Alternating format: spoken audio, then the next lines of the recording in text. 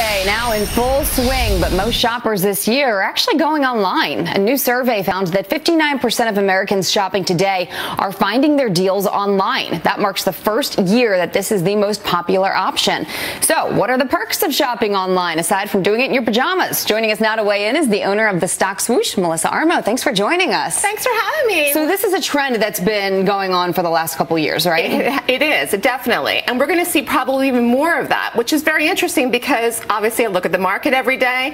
Amazon stock made brand new all-time highs Wednesday right before Thanksgiving, hit $1,160 a share. So and everything with Amazon is online. And I feel like Amazon's going to take over the world. I mean, right now they have different deals like every hour, right, on Black Friday. So how do other retailers compete with a giant like that? Well, you still sell more if you can get the people in the door. So the goal, obviously, is to get people in. They have the door busters.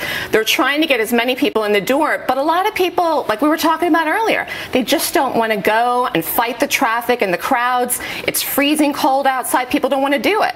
Well, it's freezing cold. You have the traffic, you have the crowds, and it's the stress. It's your time. I feel like nowadays people don't want to give up their time to do that when you can just do it on your phone or your computer. That's right. But there's something missing when you're shopping online. Like there's something fun when you're out looking at the holiday decorations. Sometimes that's not fun.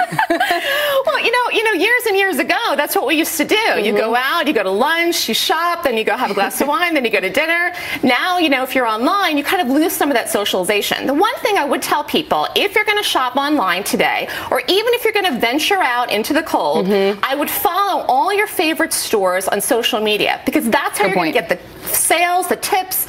If they're doing like special doorbusters, whatever, it's going to be on social media. How does free shipping play into this? Because I know we have a graphic here. 29% of stores actually aren't offering free shipping, and I find that really hard to believe. Well, that's again, go back to the Amazon. I mean, this is one of the reasons why Amazon's so successful. They have same-day delivery, free shipping, a next-day delivery, same-day delivery. So a lot of these different retailers have got to step it up if they want to compete online, and that's what's going to also start to change. Right. Because you've got a lot of stocks, Macy's, Kohl's, Bed Bath & Beyond, these stocks are in downtrends. So Amazon is a strong stock in an uptrend. Walmart has really been good with this too. They've changed their shipping policy. Exactly, yeah. So Walmart, Amazon, we know that. There are other stores here that are offering free shipping for the holidays. That includes Target, Best Buy. Till the end of the year. Yeah. Until the end of the year. Okay, you can see Dell, HP, Walmart, as we talked about. So, I mean, there are some options out there, but I guess this day and age, they have to be competitive.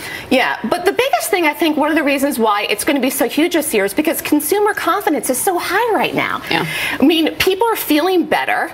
Unemployment is lower. People are going to spend more. When people are feeling happy and optimistic about the future and the possibility of saving in taxes in 2018, people are going to go out and spend more, whether it's online or in the store. Right. It's going to be a big holiday season for consumers and retailers both. We like that. Melissa Armo, thank you for joining us. Thanks. And I feel like we need to say Merry Christmas because we're very bright red and green this morning. It is 18 minutes after the hour. She's the